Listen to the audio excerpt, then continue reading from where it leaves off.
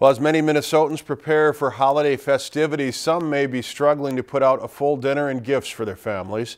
Second Harvest Food Bank is hoping to eliminate some of that stress this time of the year. Mel Meyer has more from Grand Rapids. It's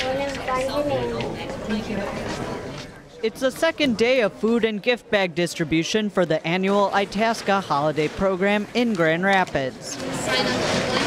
Second Harvest is providing holiday food items like sweet potatoes, stuffing, and fruit, along with grocery vouchers for nearly 1,800 Itasca County families.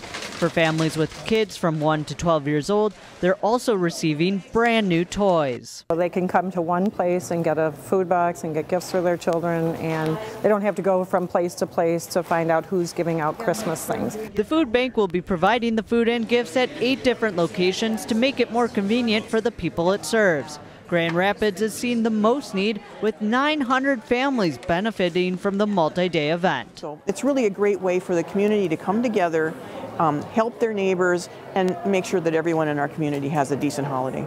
The food bank has been gathering new toys since Thanksgiving. One of the families lending a helping hand are the Haybisons. Jaden donated all of her birthday and Christmas gifts to the cause last year. I was bringing my toys here to give to the other children, and we heard about it and we wanted to help out. Jared Haybison says the old adage is true.